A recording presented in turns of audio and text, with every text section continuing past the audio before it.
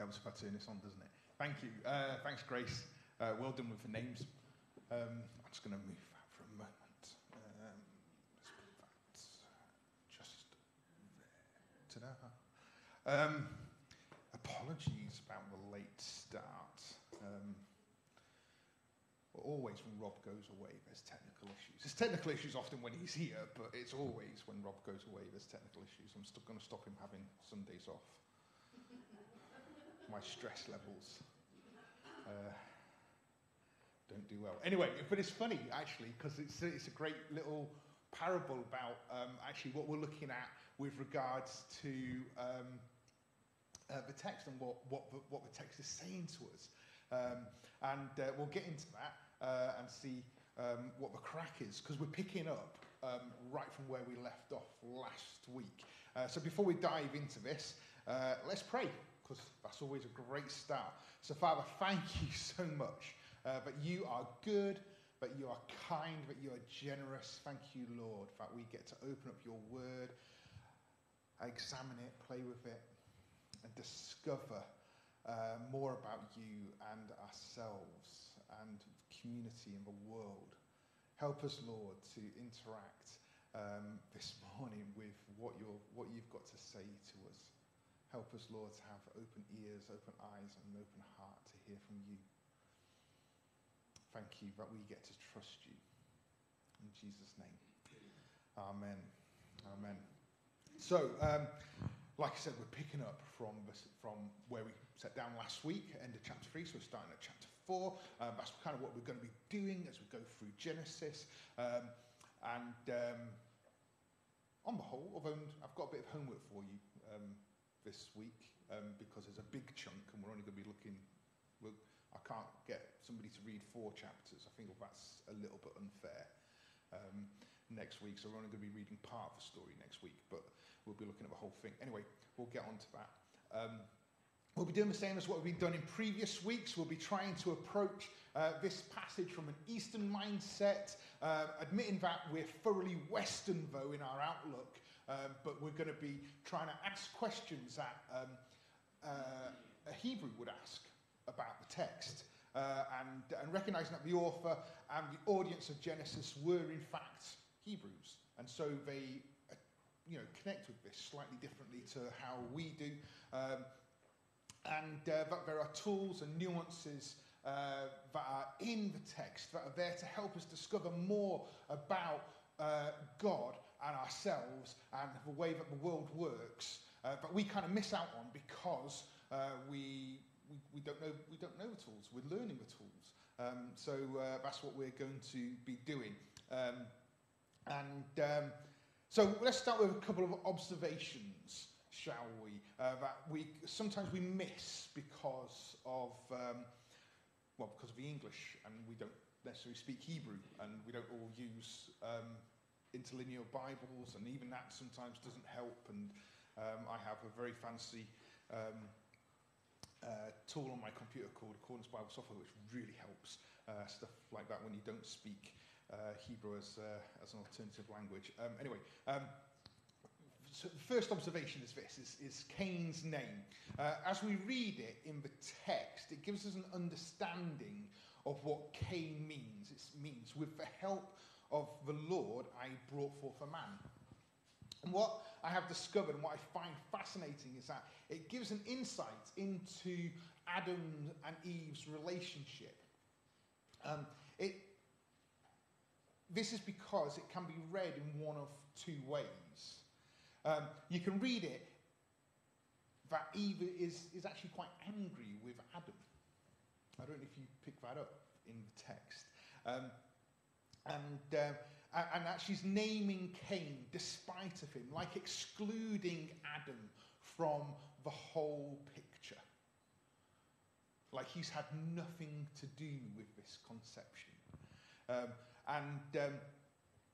The focus then would be on the word I.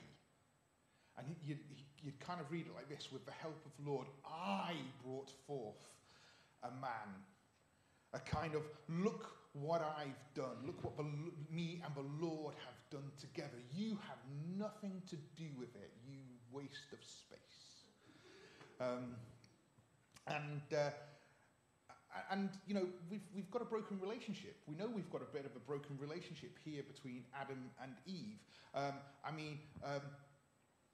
You know, for goodness sakes, only the last chapter, you know, Adam has been the man that he's always wanted to be and blamed his wife entirely for the fact that he's eaten of the fruit of the tree of the good knowledge and kind of gone, well, that woman you gave me, she gave me the fruit. It's all her fault. If you'd have given me a different woman, then things would have turned out differently, obviously.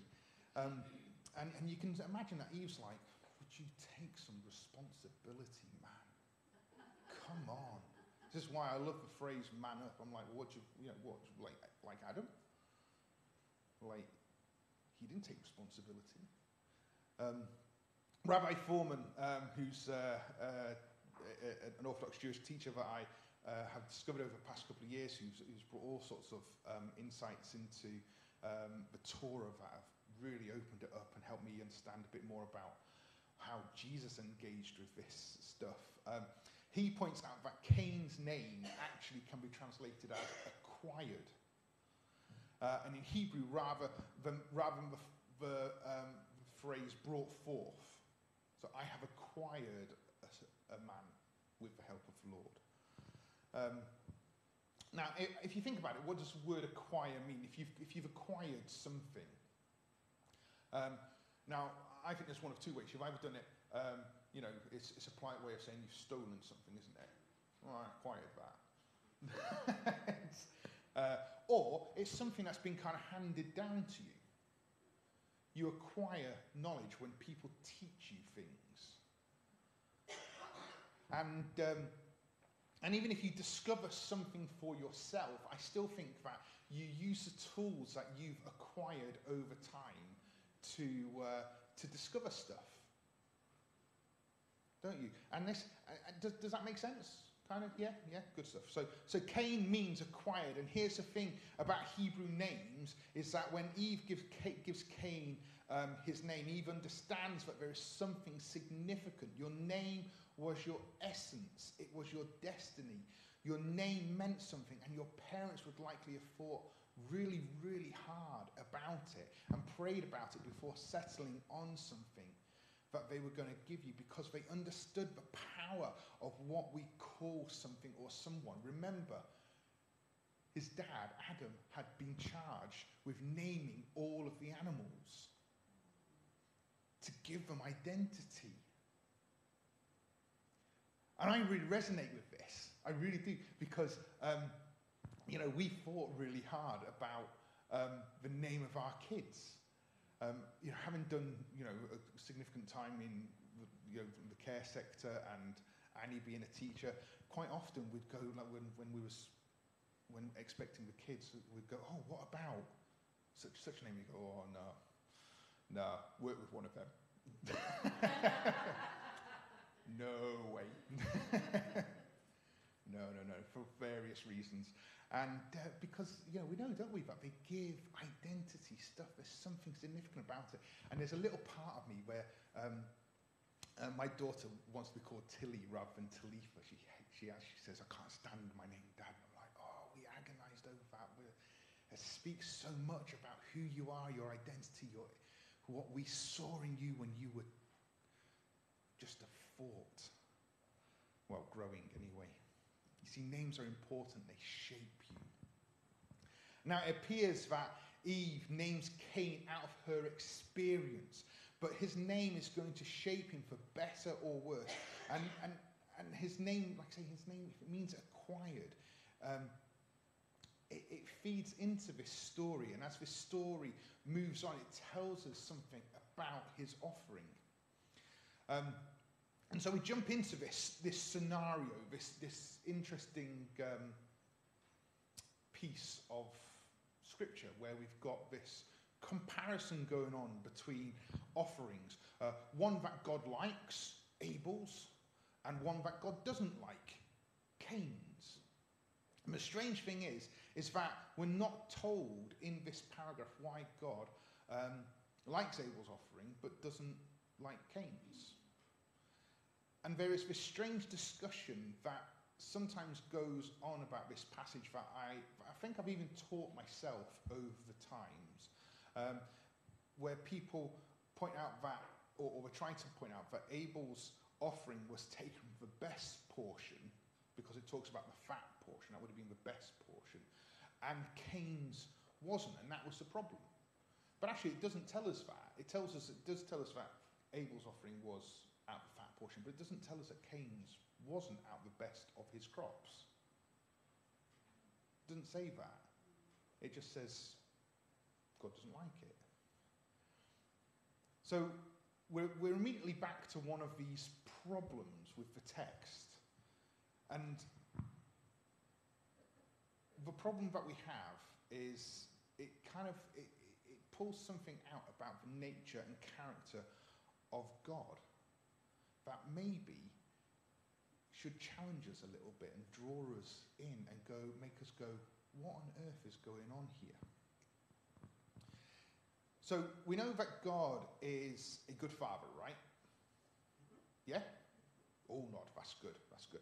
We know that Yahweh has been setting himself up as different from all the other gods that were being worshipped around him at the time. That's the story, and that's what continues throughout these first few chapters of Genesis. They take one of the objections to Christian faith is that there are all these other similar stories in the ancient Near East, and actually what's going on here is that God is saying, no, I'm not like Gilgamesh, who was one of the gods. I'm not like Baal. I'm not like so on and so forth. This is my nature and this is my character. So when God highlights part of his nature and his character for us, we need to go, oh, what's going on here? Why is he drawing attention to us? And the fact that we know we've got a good father, we can jump forward thousands of years to teachings of Jesus about prayer, where Jesus tells his disciples that even if an earthly father who is evil knows how to give good gifts, how much more does your heavenly Father, who is perfect, know how to give good gifts? So Jesus, knowing all this stuff, being a rabbi, being taught, being immersed, being God himself as well, this is so important for us to grasp. But, like I say, we have a bit of a problem, because the image that God puts himself in this passage is a bit of a juxtaposition. See, does God ask for sacrifices? No. No, he doesn't, does he? See, these people, they bring their sacrifices from a heart of worship. They want to bring something to the Lord who they love. They've come up with this idea by themselves. So again, using my children as an example, imagine when they were younger, I get home from work and both of them have been making pictures for me. If this happened quite a bit, they would make stuff and they'd want to show me things when I got in. Now imagine that they both run excitedly to the door. That never happened. I know I did.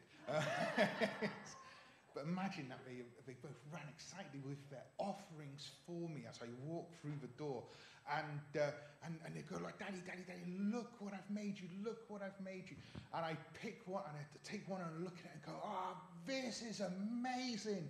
This is brilliant. This is like, I'm going to phone the National Gallery and get this put on display for everybody. It's amazing.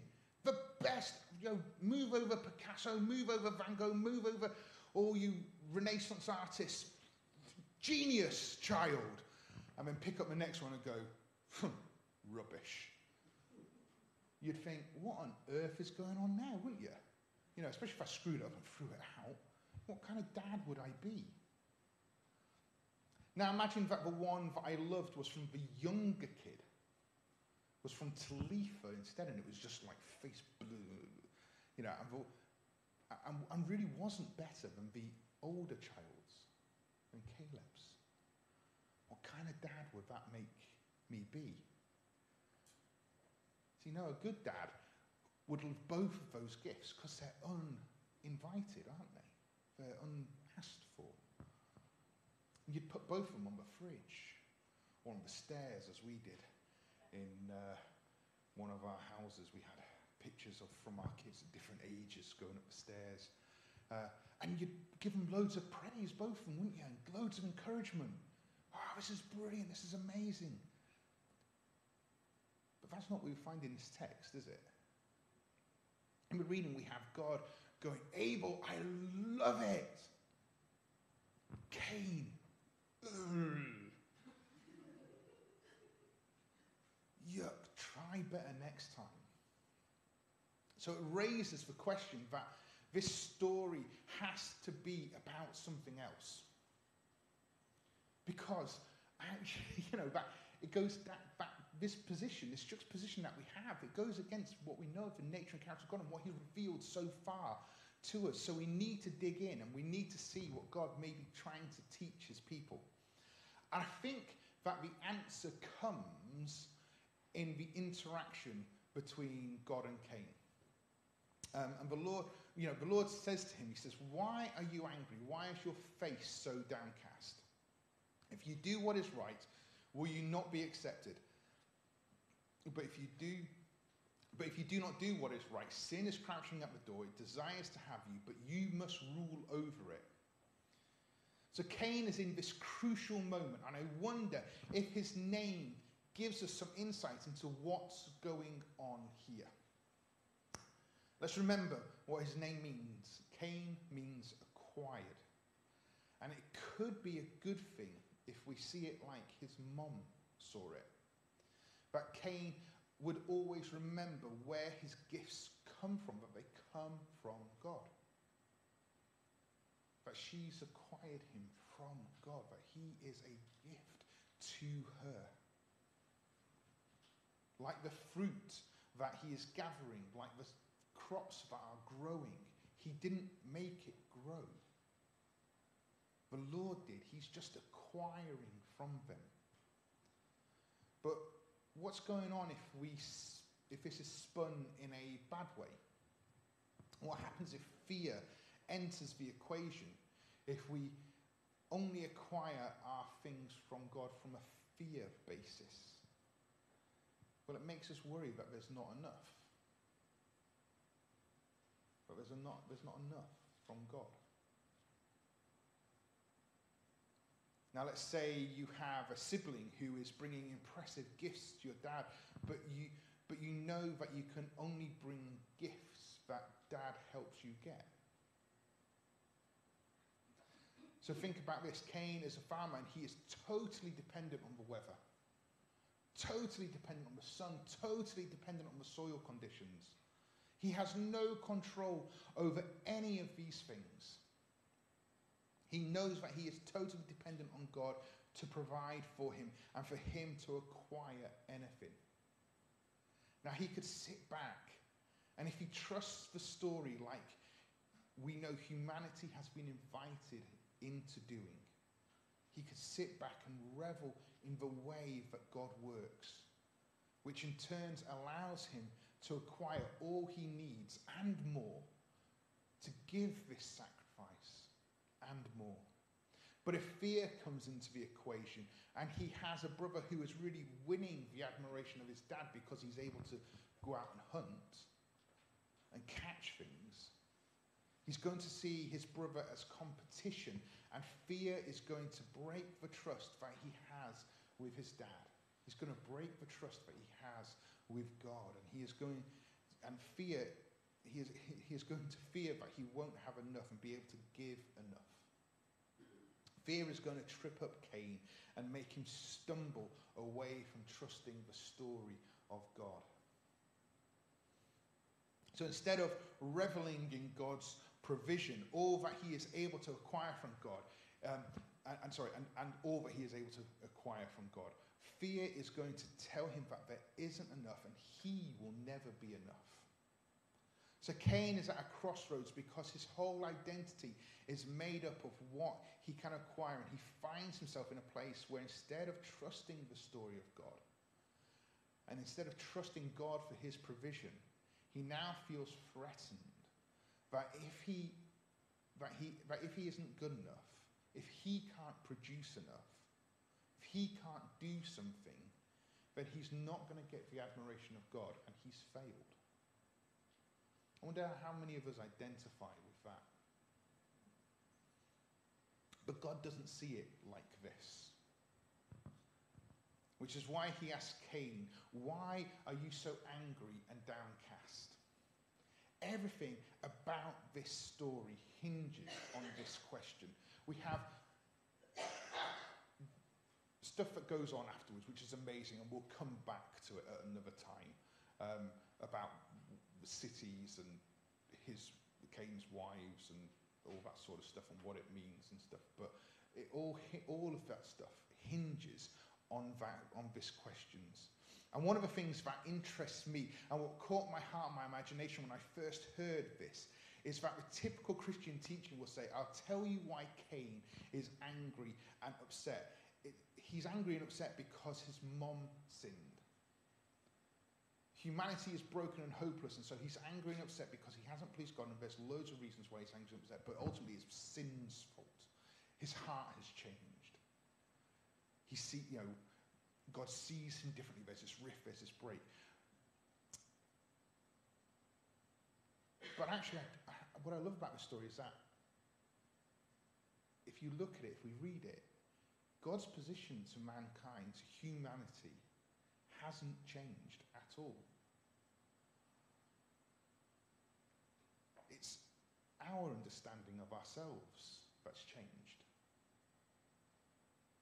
And if you remember last week, we talked a lot about humanity and their shame and how God meets them where they are at and gives them clothes. You see, God's position hasn't changed. When sin enters the world, God still cares.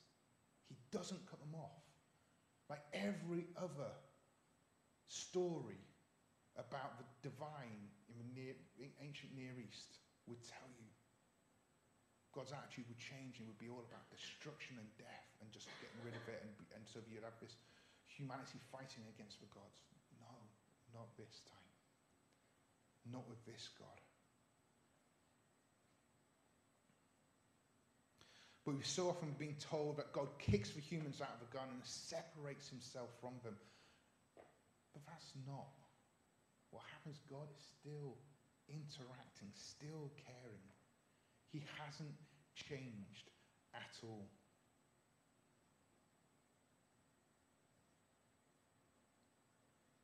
God's position with Cain hasn't changed. In fact, his question is really telling Cain that he can do the right thing.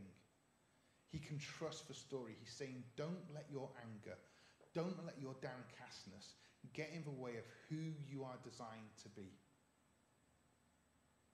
Apparently, God believes that Cain can be the person who he was made to be.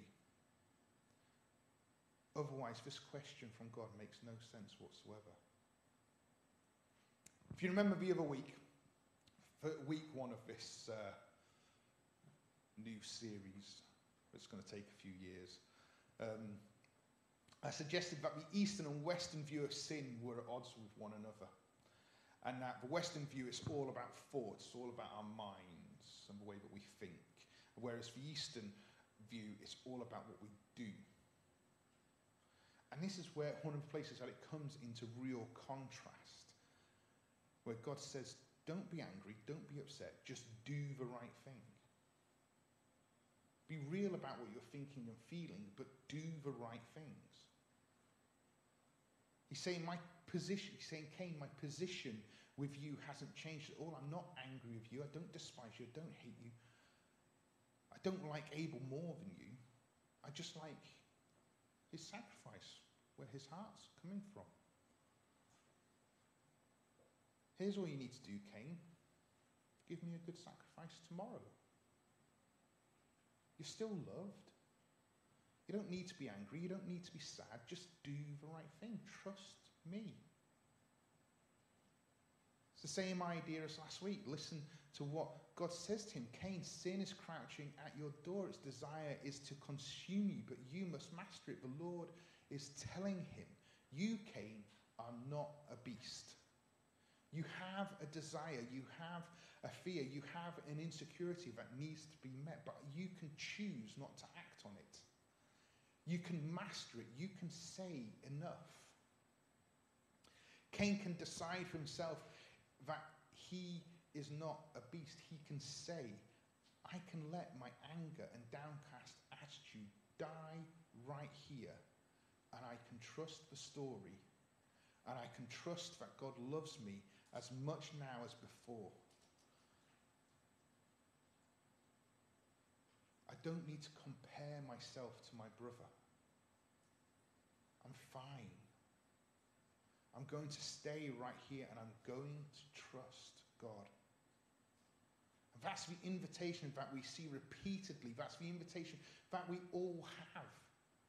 That's the amazing thing. That's the invitation that we get to extend to everybody as well. That God is He's just opening up to us and saying, like, you can trust me.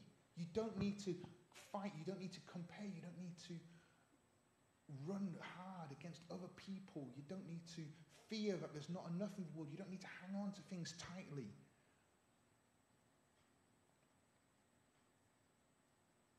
We can give him our desires. We can give him our insecurities.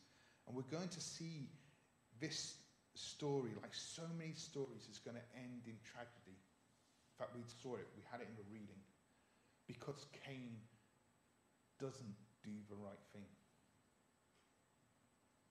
And we see this pattern play out time and time and time and time again.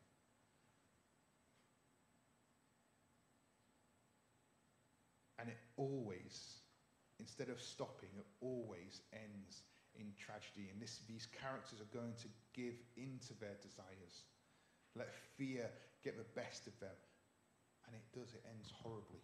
It ends with murder. See, this is an amazing story that helps anchor us in how God deals with us and when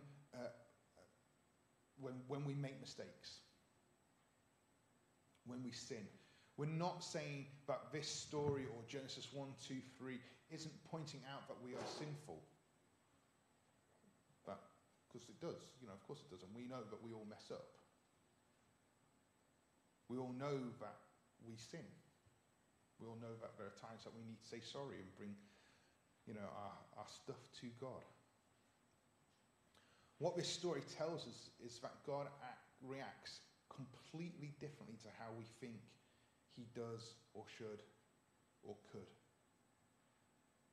God comes to us and says, why are you angry? Why are you downcast? Why are you fearful? Why are you comparing yourself? Why are you full of shame? Why all this stuff? Just do the right thing. Because you are valuable. You are loved. You are immeasurably more brilliant than what you've ever thought or dreamed. Just trust me. All you need to do is let this season pass and do the right thing next. It's so freeing. And it means that when we mess up, there's not this whole thing that we need to go through to get rid of sin, of like this whole transfer. Just choose to do the right thing. It's so simple and so beautiful and so freeing. And it means that actually the next time we stumble, instead of going like, and like, it's, we come back and know that we can just make the right choice the next time. So I want to give you a book recommendation that maybe some of you want to dig out and have a look at. You can get it on Kindle for about £7.50 or stuff like that. And it's one of Rabbi David Foreman's books. And it's one of the books that have really shaped my thinking over the last couple of years. And it's called The Beast That Crouches at the Door. And it looks at this whole, so if you've been sort of intrigued about where I'm getting some of this stuff from over the last few weeks, this is one of the books that's really helped me think through how all this interacts into it. Now, like I said before, and I said last week, Rabbi Foreman he's a rabbi. That should give you a bit of a clue. He's an Orthodox Jew. He doesn't talk about Jesus. So you kind of have to do that work for yourself. But his understanding on God and Torah is so amazing, and it's really worth getting a hold of. Because actually the grace that's on offer here is what Jesus builds upon in his teaching and his way that he reveals Scripture to us. It's why Jesus said, I came to fulfill the law, not to get rid of it. This is what he's talking about. This is who he is. He said, but that reuniting, that non-competition. It's why when we see in the reinstatement of Peter at the beach, where Peter starts to almost straight away slip back into this, where he kind of looks back over his shoulder and sees John, the disciple that Jesus loves. Love John's attitude.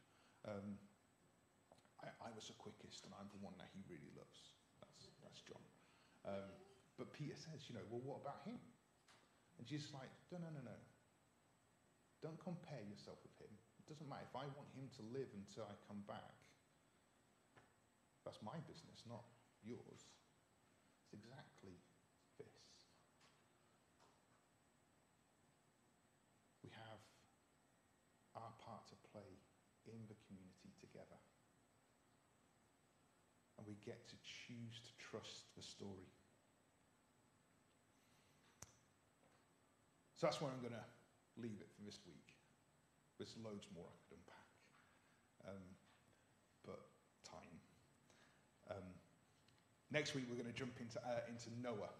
So like I said, I've got a little bit of homework for you. Noah covers 4 chapters. Chapters 5, 6, 7, 8 and 9. Maybe that's 5 chapters. That's 5 chapters, isn't it? Because 5 plus 4 equals 9. But if you want to read all of 9, it actually goes to 10, doesn't it? So it's 5 chapters. Simple maths, Gavin. So have a read of that. So that's 5 chapters, 1 chapter a day, Monday to Friday. Little task for you, a little bit of homework. And then we're going to be unpacking Noah next week and looking at about what he might be saying to us. Does that make sense? Is that good? Cool. We still keeping you engaged with this, not too confusing? I shouldn't ask that from the front, should I really? What if you say yes? Well, let's pray, and then I'm going to invite Annie to come as we worship again. So, Father, thank you so much that we get to trust your story, but our identities aren't built upon what we can do, on our desires, on our longing, but they're built on you and how you see us. Thank you, Lord, that how you see us never changes. Thank you that your love for us, your heart towards us never changes. Thank you that it's always an invitation to trust you more, to walk with you more. Thank you, Lord, that your grace and mercy are simple things. And whatever's happened in the past, thank you, Lord, that we can choose right now to trust you afresh. And so help us, Lord, to make that choice.